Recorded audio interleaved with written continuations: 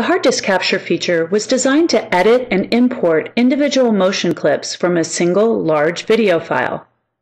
The hard disk capture feature can be used with a variety of different video formats, but because of the vast amount of available formats, conversion techniques, and proprietary software, not all can be used when importing into the RVP Analysis System.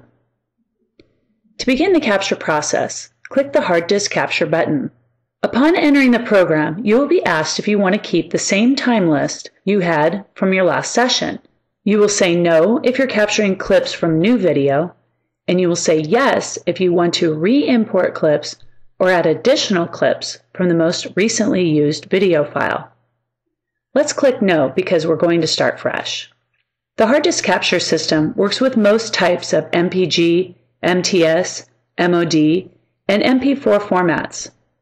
The quality of the import will depend on the quality and type of video being imported. To begin, you must identify which type of video you're getting ready to import. We are going to import an MPG file. Next, choose the length of capture you want to save in seconds. If you're capturing hitters, you will probably just do 3 seconds. If you're capturing pitchers or fielders, you'll want to either save 4 or 5 seconds instead.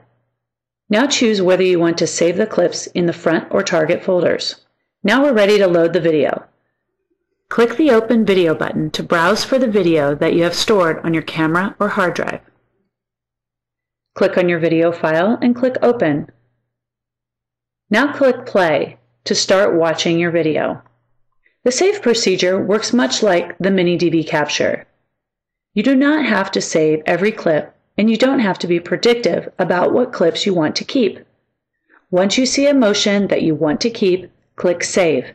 The RVP software will go backwards the number of seconds that you have designated to get the motion. After each time you press Save, you will see a confirmation window that the clip has been recorded. Click OK and continue the capturing process. After you finish the capturing, click the Import Saved Clips button and wait for the processing to end before exiting.